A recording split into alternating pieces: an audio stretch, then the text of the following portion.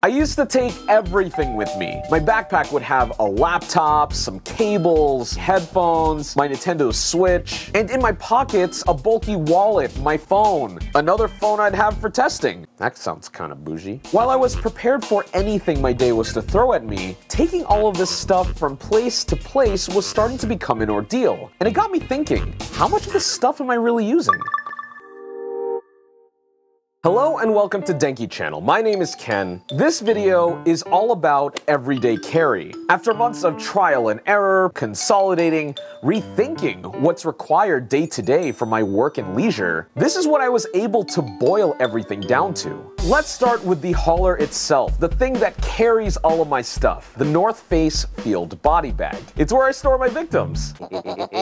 While I find that this bag isn't without flaws, it's the most well-rounded option I've come across so far. Practically, it's light and holds a lot of things. It has adequate pockets and compartments that are easily accessible. There's also nice padding inside to protect all of your stuff. And it runs fairly slim when you pack it less. When you wear this bag across your body, I especially love the pocket that's closest to your chest, which is the safest spot to keep things like your phone, keys, or wallet tucked away while you're out and about on your commute. But since I live in SoCal, where you just drive everywhere, I love that I can just grab it from the trunk of my car using the top handle, sling it over my shoulder for a really short trip from the parking lot to my office. I know EDC is all about function, but I do like that this bag is stylish as well. As a famous singer once put it, this bag is simple and clean.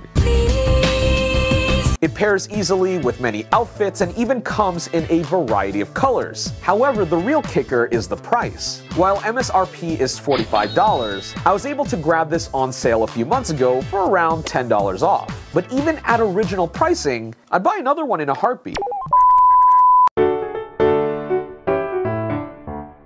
In my journey to consolidate what I'm carrying to be a little more lightweight and free, I moved a majority of my tasks to the thing I use the most, my smartphone. And my daily driver is a blue 1TB iPhone 13 Pro Max with a tan dbrand skin out back, which I must say is looking rather nice 6 months in. I use it to type up documents and scripts, I do research on it, email. It's also my stills camera and photo editing machine that's always connected, which allows me to post where and when I want. The quality of the cameras are so good, we use it professionally on the Austin Evans YouTube channel to shoot our thumbnails and especially to film in stores low-key, where our bigger cameras might draw unwanted attention. Though Bossman kinda does that himself, this walk-in ray of sunshine. But the key here is iOS and its optimization for the hardware. Aside from editing YouTube videos, which is obviously done on a computer, a fair amount of my job relies on social media and content creation apps. And in my experience, ones like Twitter, TikTok, Instagram, and Lightroom Mobile all run best on iOS. Additionally, our video work here at Overclock Media is done on Mac. So being able to transfer videos or photos and pick things up on my laptop with features like AirDrop and Handoff is a blessing for times when I can stick around at my desk for a little bit. Past the point of tech enthusiasm, my phone is simply a utility that fits my own lifestyle and workflow. It's akin to what a daily driver is to a weekend car. A simple, solid, dependable workhorse you don't think about that gets the job done every single time. And if I'm to carry on this analogy, I also keep a secondary phone for fun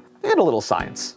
You've heard me talk in length about my main, but the Side Bae is a rotating mix of devices that lets me experience other options outside my wheelhouse. Recently, I swapped out my Galaxy Z Fold 3 for a bright orange S22 Ultra. And this is probably the first Android phone in a while that I find myself gravitating towards over my iPhone. Being able to take notes on its gorgeous 6.8-inch 120Hz display, alongside 2-day battery life and its excellent cameras, it really gives my iPhone 13 Pro Max a run for its money. This is especially the case with the latter feature. Images produced out of the S22 Ultra's array of cameras are stunningly sharp across the board. The 10x lens, which I thought would be a gimmick, is actually godlike and allows for fun, compressed compositions that don't look like they're shot on a phone. All this to say, the S22 Ultra is a utilitarian, albeit very extra option in the smartphone space that I've missed from Samsung until now. In the scheme of simplifying everyday carry, downsizing your wallet can either be easy or difficult depending on your needs and preferences. But fortunately for me here in the LA metro area, I can rely on Apple and Samsung Pay for most of my transactions. But for fringe cases where I need my physical cards, that's where the Magsafe Wallet comes in. What did he say? Shock. Aw. I know. There's a lot of hate on this accessory, with people citing a weak magnetic hold, but I've never really had issues personally. In fact, I use it as a grip point on my large 13 Pro Max during one-handed use. But I think that using it on a grippier surface, like my leather dbrand skin, helps a lot compared to the bare glass of the phone. The Magsafe Wallet can hold 3 normal-sized cards, which is exactly what I was able to consolidate to. And then for everything else, I have a Bellroy travel wallet. I've used it heavily through most of my travels pre-pandemic, and it holds a lot of stuff. Passports, cards, IDs, cash, business cards. It even has a built-in mini pen for when you have to fill out forms or sign receipts on the fly. All this in a package that stays fairly slim and is easy to stow.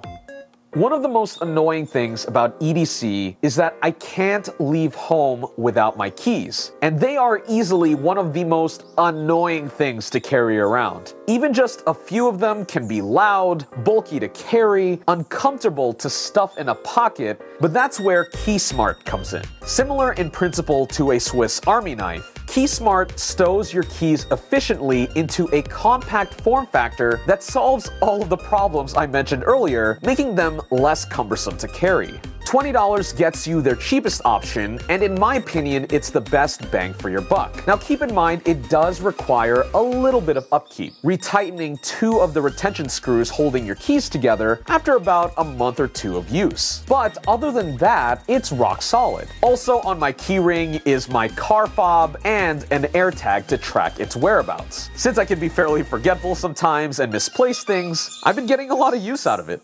Multi-tools can be a lifeline in a pinch. Lately, my go-to is the Leatherman Wave Plus, which gives me everything I need to keep things moving. It's got a knife for unboxings, a screwdriver for screwing cameras to tripod plates or assembling IKEA furniture. It's got a handy pair of scissors, a saw, file, bottle opener, all of this in an incredibly rigid body that's not too bulky. Quality multi-tools generally won't be cheap. I spent about $100 on the Wave Plus. But these things are almost an investment with how long they last and their versatility to tackle any randomness that might happen throughout the day. Music gets me going, it's a motivator, it picks me up, it can calm me down. As a result, I value being able to grab a pair of headphones and listen to my favorite songs on command, whether I'm using my iPhone or S22 Ultra. And lately, I've been testing both the Galaxy Buds Pro, which I got for free with my S22, and the Sony LinkBuds. The Galaxy Buds Pro is a more traditional option, with its active noise cancelling that lets you block out the world around you, as well as a well-tuned ambient mode that does the exact opposite. They sound phenomenal for most types of music, are comfortable to wear for long periods of time, and it's easy to stow because the case is fairly small. Most importantly, they work with both of my smartphones, though they obviously pair better with the S22 with a whole slate of tweaks that you can change in the first-party app, especially since most of the toggles that I would use anyway are available via touch. Now, the more interesting set that I carry are the Sony LinkBuds. Normally, I wouldn't carry around 2 pairs of headphones in my everyday bag,